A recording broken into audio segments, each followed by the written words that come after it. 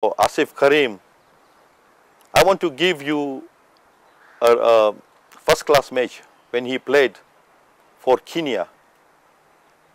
Was it 82, 84, I don't remember.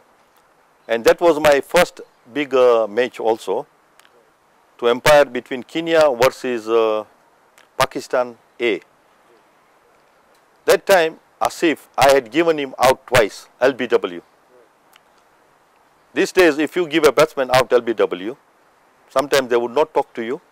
But we built up good relationship on those two decisions. And in that game, Asif Karim bowled so supremely well that he won the hearts of Kenyan spectators, Kenyan authorities. And he, with his left arm orthodox spin, a great bowler.